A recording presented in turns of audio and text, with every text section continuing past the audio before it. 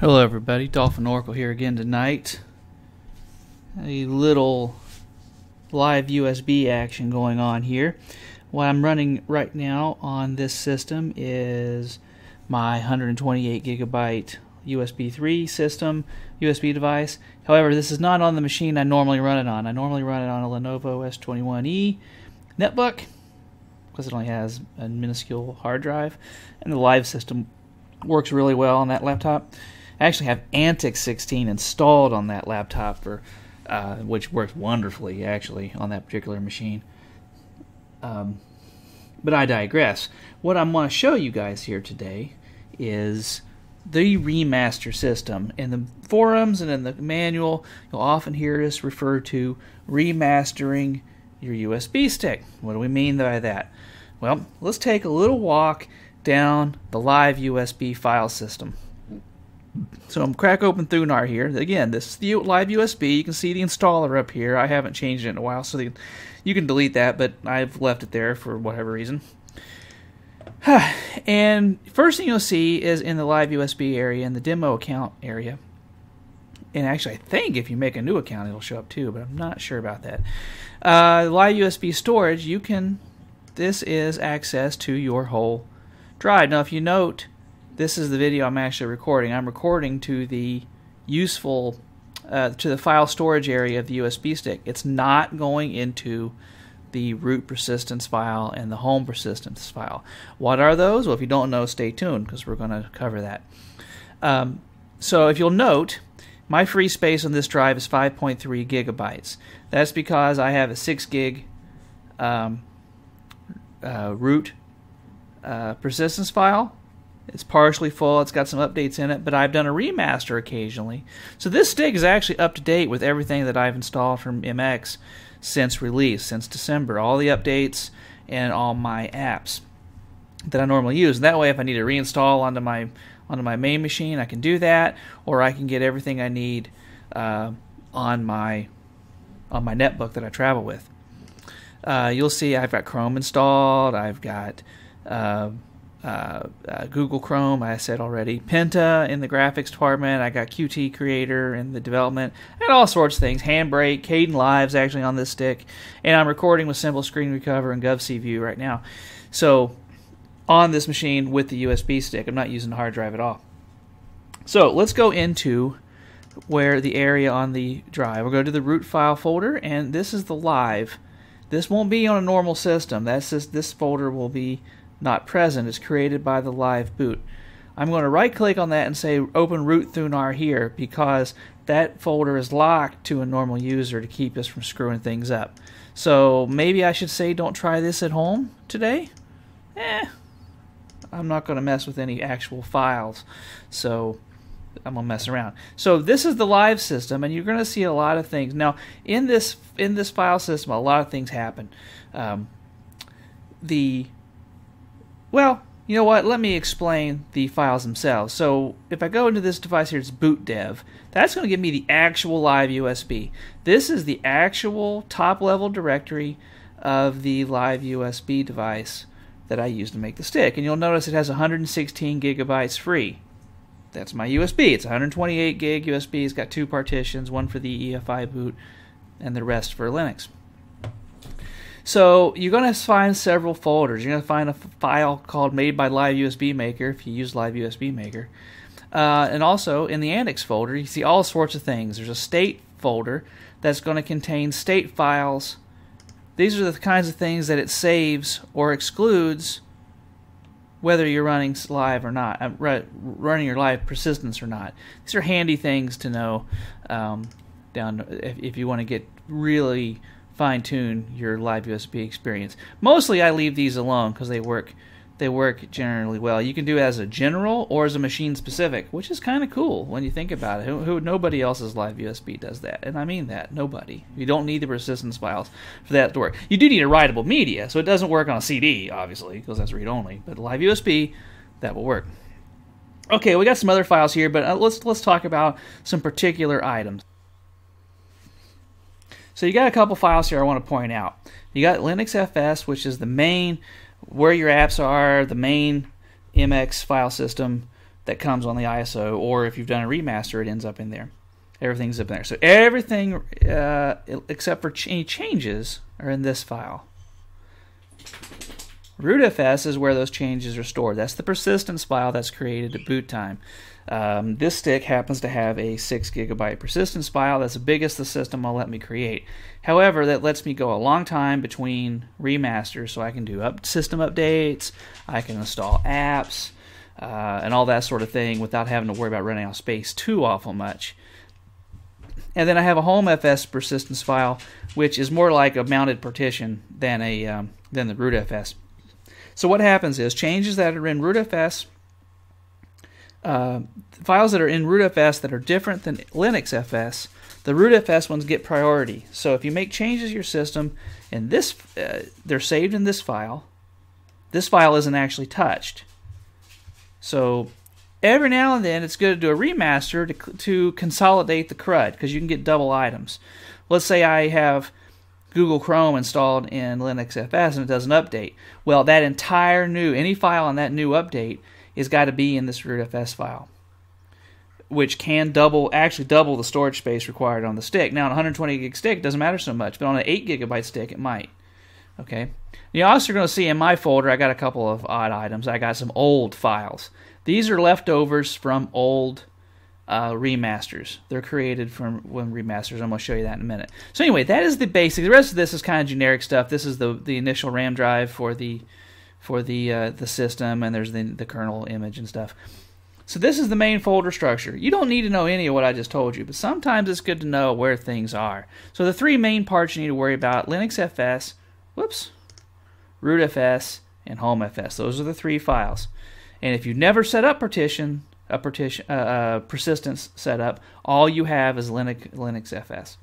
All right, so let's go. With that in mind, let's check one other item. I'm going to close this. You saw in the folder that there was a LiveUSB storage item in my home folder. That lets me access that 116 gigs of space that's on my USB stick without filling up the root persistence file. So that's for files that I don't want in the persistence file. So this is mostly data. That's why I'm recording my video there. So you saw that in there in the system. And it's just like a regular folder. It actually is more like a different drive. So you see the file, when I'm dragged it didn't move. It actually copied.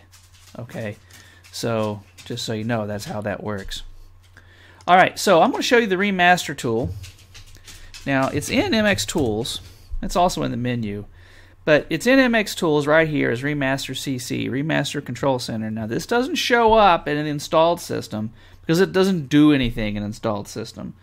So please no forum posts of that. Oh, remasterCC is not present in MX Tools. MX Tools hides it.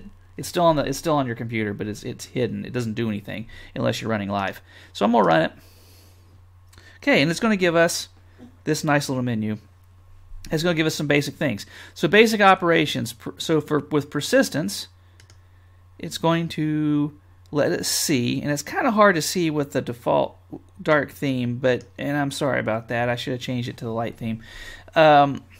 It's going to show all kinds of information. Like here is when my rootfs file, persistence file was created, how big it is, how much space is used. The backup file is not there.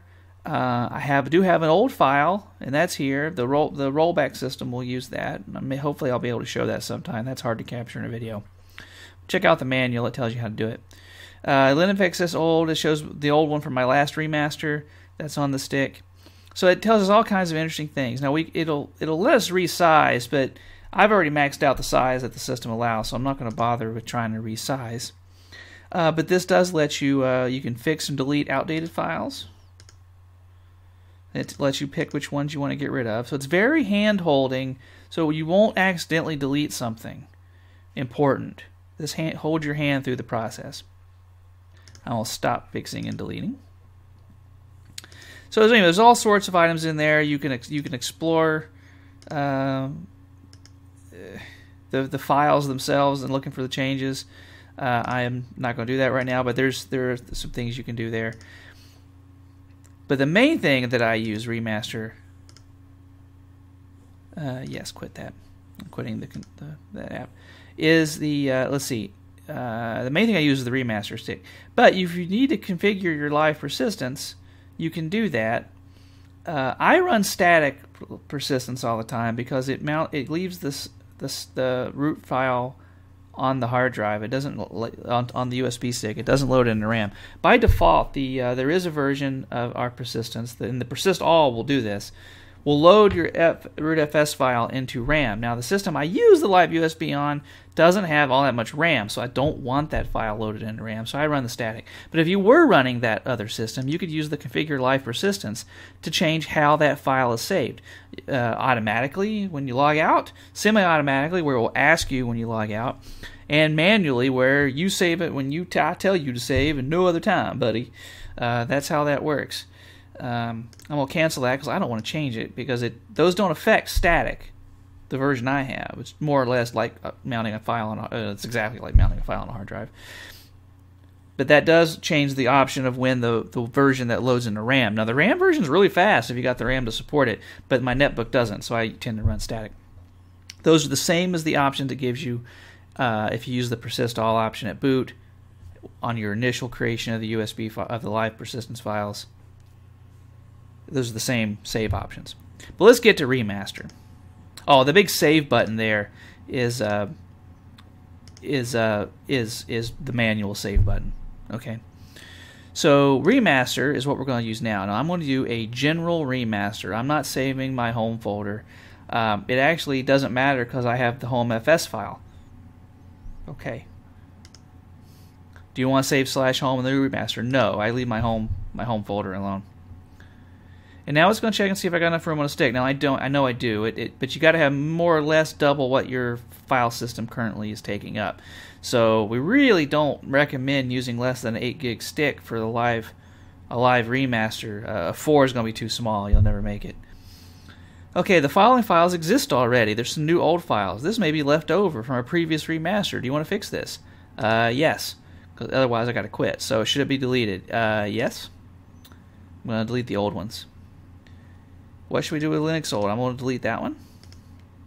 Okay, so now all my old files are deleted. I'm ready to create a new Linux FS file. Remember, that's the file that normally is read-only. Why we need the persistence file to save changes because this system is read-only. We're going to make a new read-only file system with all of our changes. We're going to take all the changes from the root FS and cram them into the Linux FS file. So yes. Yeah, we want the fast option. Do you want to use all the CPUs? Yes, please. And I don't want a title. And there it goes. Now I'm going to stop recording while this happens because this is going to take a long time. On my system, this is not recording. It takes sometimes between 15 and 20 minutes. So I'm going to pause here, but just let it go and do its thing. Don't use your system for anything because it's copying the file system. And we don't want to make changes to the file system while it's being copied. Okay, see you in a few.